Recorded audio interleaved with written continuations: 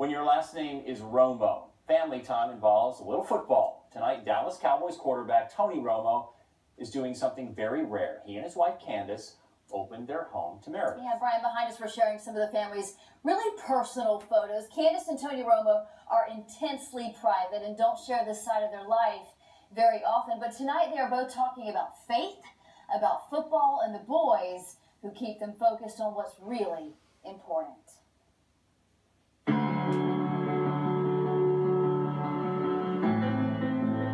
If there's one thing that having kids has taught me, it's that, you really can have the exact same environment and they can be two completely different kids. They love different things. They have a little bit different personalities. They're sweet boys, they're really fun to be around, but one just loves Legos. Huggins, our 4-year-old, loves Legos. Wakes up and he's excited. Did you get me new Legos yet? Our younger one, Rivers, our 2-year-old, out of the womb wanted a ball, wants to play football, wants to play basketball, and it's just hilarious. He's like a miniature Tony. I asked Tony if he wanted his boys to follow in his footsteps and play football. We all want, your kids to like what you like. It's something like, for me, obviously it's sports and stuff. You really just hope that they're just really good kids. Do you see more kids in your future? Mm-hmm. Tony needs a girl. Tony has his days. He's like, I want 5 kids, and I'm like, oh, well, you can have them. You carry them. Yeah. But yeah, we'll have one more at least. Yeah, I'd love a girl. Tony married Candace 5 years ago. Part of what attracted me to Candace was just that she's similar to me, and that inherently, we're homebodies who like family, and when we go on vacation, we take her parents, we take mine, and that's fun, it's enjoyable. No one loves her family, her husband, her kids more, and at the same time, no one works harder. The two share a strong faith, which the Romos say brings perspective and peace after tough losses. I'm lucky to, love something bigger than myself, obviously, in the Lord, and I think that's an easy way for me to get through all the rough patches that go on in life. Without faith and the hope of something after this life, that it would be a lot harder to get through the season. We asked Candace the one thing we may not know about her husband. He's very loyal.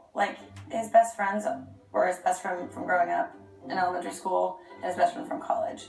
And they all live here in Dallas, and they came down here with Tony, spent Easter with us, and Christmas and holidays, and it's mostly because they haven't gotten married yet. And what's his relationship really like with his boss, owner Jerry Jones? He's always, whenever I've called him for any kind of advice or anything, he's always been there. He's very honest.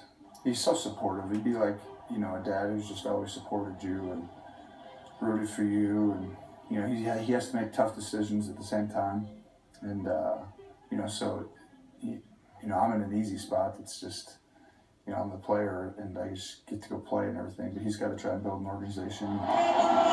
Tony acknowledges being the quarterback for America's team comes with a great responsibility, but also an incredible opportunity. Did you ever dream that you would be where you are today? Yeah, I did. Gosh. I'm kidding. You don't think like that far. I think you want to play, football. You want to play in the NFL. Time in the pocket. Into the end zone. Bryant. Touchdown. It was just kind of engross myself in where I'm at and try and just figure out how to be good enough to help this football team now.